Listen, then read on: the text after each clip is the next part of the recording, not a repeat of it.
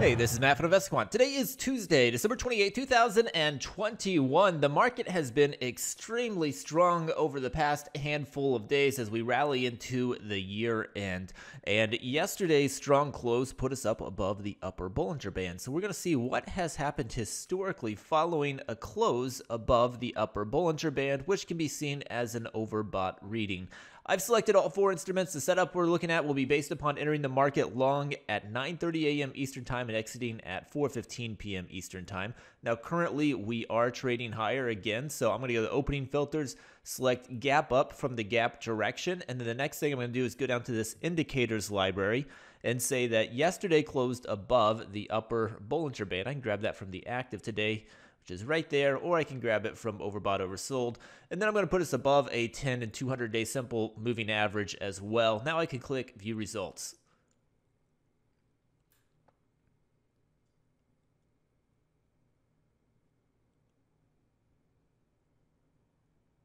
All right, here we go. These are the results based upon entering the market long at 9:30 a.m. Eastern Time, exiting at 4:15 p.m. Eastern Time when you gap up at the open and the prior day closed above the upper Bollinger Band and above a 10 and 200-day simple moving average. Historically, we've got 106 samples for the S&P. There's 138 in the NASDAQ, 129 in the Dow, 117 in the Russell. The win rates on these are pretty mixed. You've got the S&P coming in at 53%, the NASDAQ the strongest of the group at 61%, the Dow 56%, and the Russell's the weakest at 48%. If we look at the average moves on these, the S&P has an average loss that is larger than its average win. For the NASDAQ, the average loss is also larger than its average win.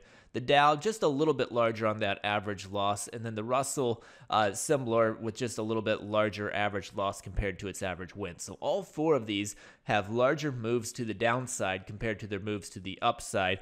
The win rates on them are pretty mixed. I don't see anything that really stands out in agreement here for the win rates. They are pretty neutral, so I don't see much of a bias there, but the bigger moves have historically been on the downside following this pattern. Hopefully you found that helpful. Good luck today, and we will see you next time.